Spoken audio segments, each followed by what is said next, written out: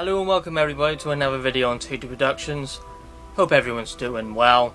Again, sorry if content's been rather quiet on the channel. I know not a lot has happened in about 2 weeks. Yeah, time has to be on my side.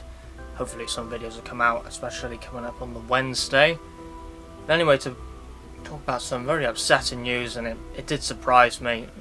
It's quite upset me a lot, this news. It's with great sadness that we've lost one of the greats when it comes to Doctor Who and Big Finish. Sadly, Trevor Baxter has passed away. Trevor Baxter is quite big in my eyes, and a lot of people as well. And I want to make a video and talk a little bit about Trevor Baxter. Yeah, he was an actor and a playwright, but he was well known for the role of course Litefoot in the brilliant story known as The Talons of Weng Chiang to end the Philip Hinchcliffe era. And everyone knows that this features the two brilliant supporting characters of Jago and Litefoot, Christopher Benjamin and Trevor Baxter.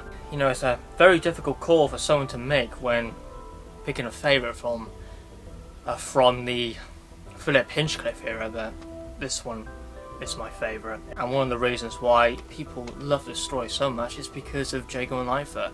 Just become so well-known characters, and so well-known and so popular that Big Finish made their own spin-off series, and it became such a big success and one of the most praised spin-off series with Doctor Who. What worked so well with Jago and Litefoot in the story was their chemistry, their interactions. That's why people love these two characters so much, because they just bounce off each other so well. And yeah, from when The Mahogany Murderers was recorded and planned out, Christopher Benjamin and Trevor Baxter weren't in contact with each other. And yeah, The Mahogany Murderers was released May 2009, and the series has been so successful, and it's lasted for 8 years. When this story was recorded, you know, they were just such great friends. And to anyone who hasn't listened to The Mahogany Murderers, or even watched The Talons of Weng Chiang, or experienced the Jago and Litefoot series at all, then I seriously insist you must, because again, captures what Talons of Weng Chiang did, The Mahogany Murderers. The chemistry is just wonderful, interactions are great, and just alone that is just perfect, because not only their performances are great, the interaction and the chemistry with the stories as well. And the main Jago and Litefoot series is hit Series 13, and that is a massive success. I and a lot of people adore this series, and if you don't know, this is my favourite Big Finish release of all time. I cannot express how much I love this one. It's funny, it's tense, chemistry's beautiful, and all the stories are great. Litefoot and Sanders is a really creepy horror story with one great villain. Necropolis Express is dark. The Theatre of Dreams is a real creative one by Jonathan Morris. I cannot express how much I love this box set. I've listened to it, I've lost count actually how many times I've listened to it, but I flipping adore it. And it is my favourite range releases from Big Finish. I was aware that Trevor Baxter had health deterioration and some health issues and whatnot, but what kept him going was the Jago and Litefoot series, recording these stories for Big Finish and working again with Christopher Benjamin. Trevor Baxter loved working with Big Finish and doing these Jago and Litefoot stories, because I'm not sure if he said this, but I believe he said, I wish Jago and Litefoot could last for like 50 box sets or something like that.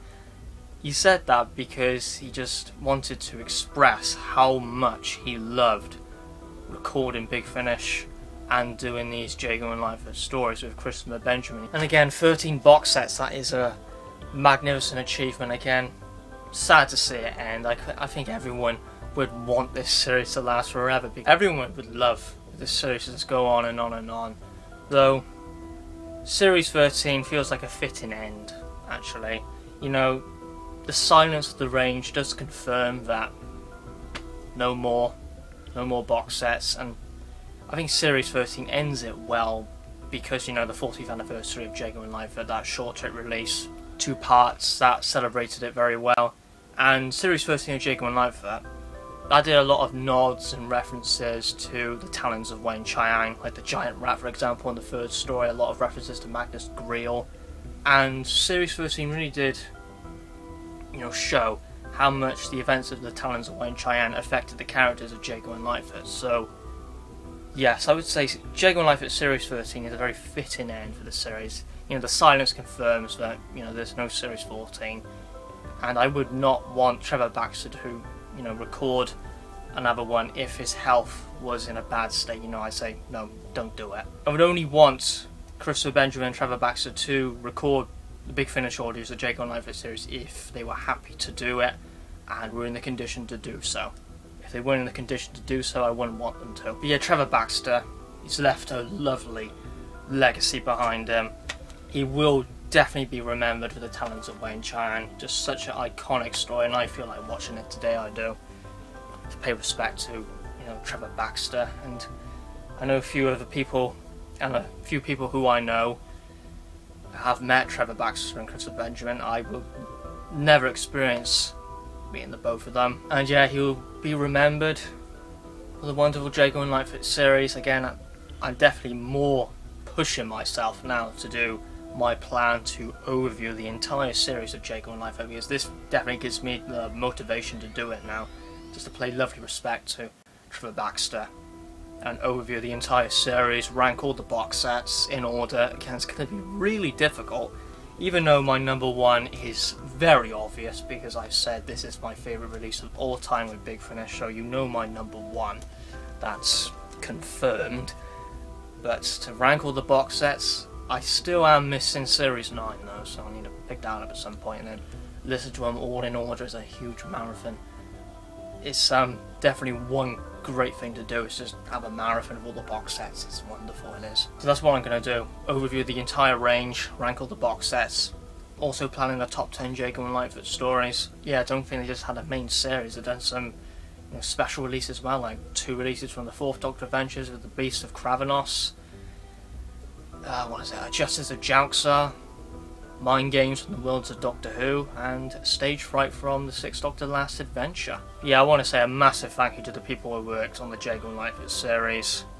The directors, the writers, Andy Lane, of course, the Mahogany Murderers, Christopher Benjamin, of course the wonderful Trevor Baxter, Lisa Bauman who played Ellie, Conrad Asquith, everybody, because if this series was not a thing, I think there'd just be something missing. There would be something missing from Big Finish. Yeah, very sad day, very sad news, and this one's hit me quite a little bit because I just love the Jago and Litefoot series. I love Trevor Baxter and Christopher Benjamin, and now the Jago and Litefoot series, you know, it's come to an end now. And it's still a huge achievement that they still had original ideas to the Series 13. Still made original ideas for the Jago and Litefoot series. And as I said before, my favourite range by Big Finish. I always love revisiting them, re-listening to them. They never get dull, never get boring.